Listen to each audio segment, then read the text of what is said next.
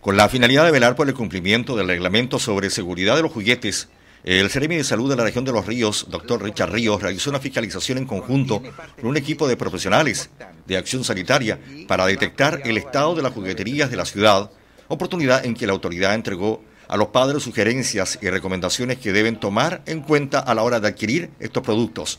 La inspección se llevó a cabo por los fiscalizadores del Departamento de Acción Sanitaria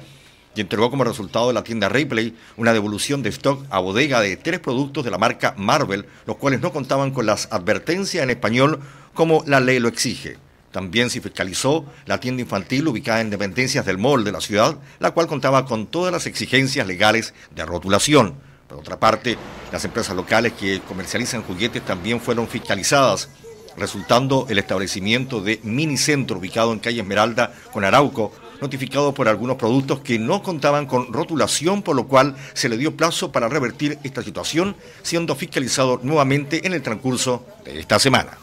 El propósito de esta fiscalización es poder constatar de que los juguetes que están a la venta cuentan con el etiquetado que corresponde en castellano, en donde se señale claramente la procedencia, el importador, la edad del niño a que está destinado este juguete, así como también que no contenga sustancias tóxicas ni pequeñas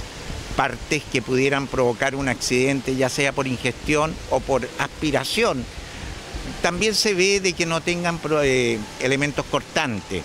Valdivia, ¿no es cierto?, no es la única ciudad que expone y vende juguetes, por lo tanto vamos a ir a la provincia del Ranco y a la parte también norte de otras comunas de nuestra región. Es importante que en general los padres sepan que estamos protegiendo a sus niños, que vamos a ser muy estrictos si no se cumple con la ley, y además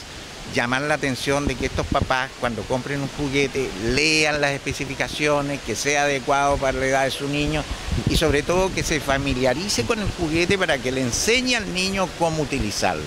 La autoridad señaló que se continuarán realizando fiscalizaciones incluso en comunas de toda la región de Los Ríos.